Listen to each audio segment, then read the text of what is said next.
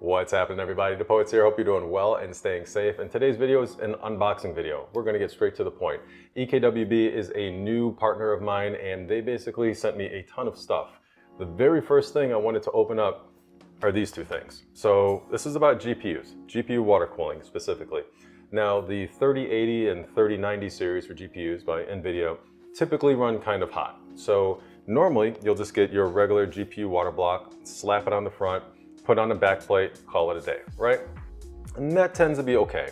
But EK thought we could do better, right? And we can't. So they came up with this. This is the Active Cooling Backplate. And what does that mean? It means we're gonna have water on the front and the back of the GPU. And I'm really excited about this because I've never seen anything like this before, and I've been doing a lot of water cooling. So when I heard they were gonna be doing this, I was like, yeah, I need to get my hands on this, and they sent it. Cool.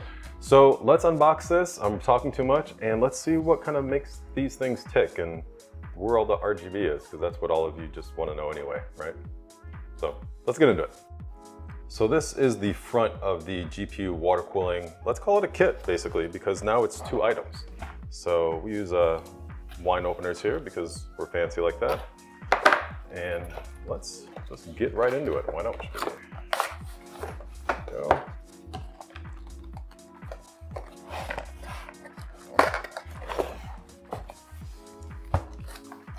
Right. So of course we have our thermal pads. I've always liked these thermal pads from EK. They have some like heft to them. Very nice.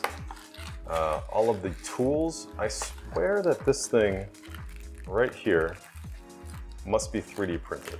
It just has that like 3D printed feel or something. I don't know. It's irrelevant, but it helps you kind of close off these things. So nice little tool right there. Plenty of screws, and EK always gives you a lot more screws than you will ever need. And here we go. And this is definitely very familiar. So when it comes to any type of water cooling hardware, yep, I just did that. I always inspect it for a number of reasons. One, it's the times. You know, we are in the time of reduced labor force in different areas because of social distancing and all that good stuff. So there can be flaws in manufacturing processes across the board, shipping issues, all kinds of stuff. So I always look to see like if there's any cracks anywhere along where things could like vibrate within you know, shipping. The jet plate right here is in the right position. So take a look at my previous video where I kind of had to fix that. With another one of these water blocks here.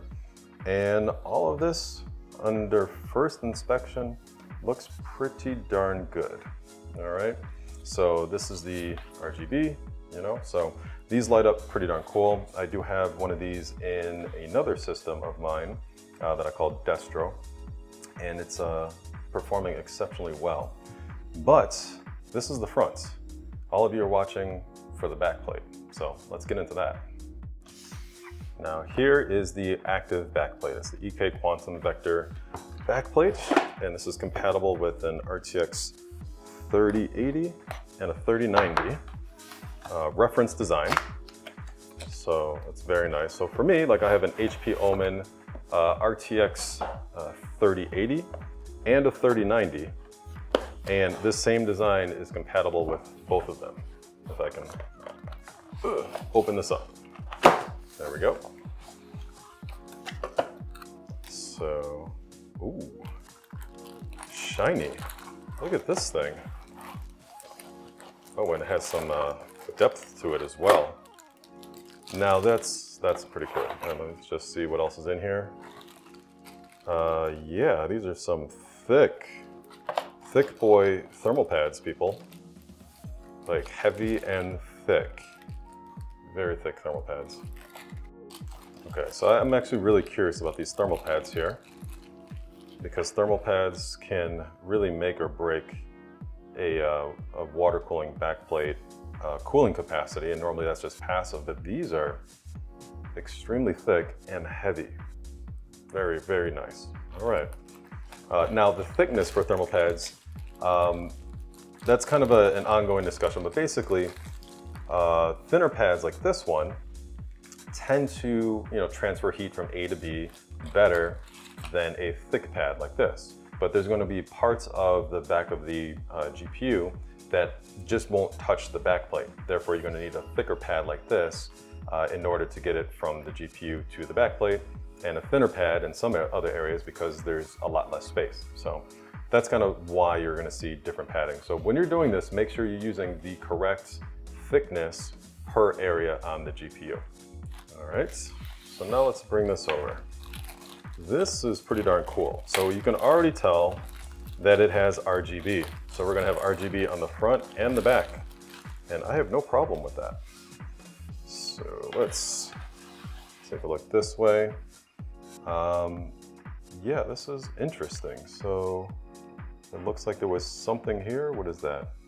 I don't know, maybe there was a sticker there, they took it off. I have no idea. It says leak tested, coded, right?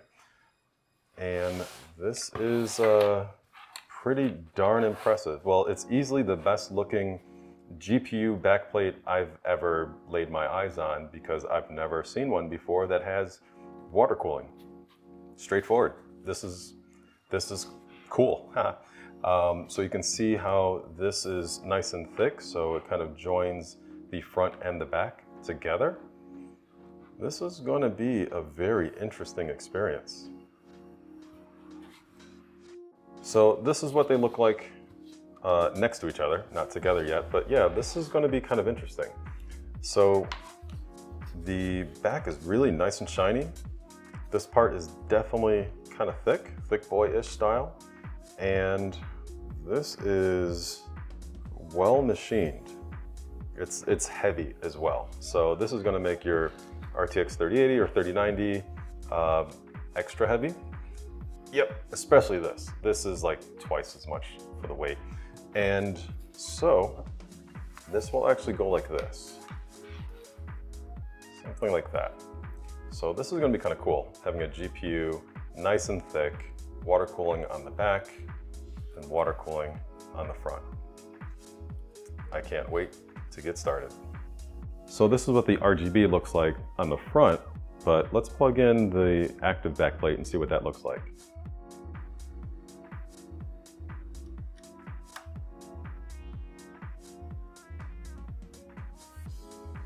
So the RGB is along this side right here, which makes sense. So overall, my first impression is really positive. I like the way that EK has done their design for these vector lines. And of course, this active backplate is just stunning.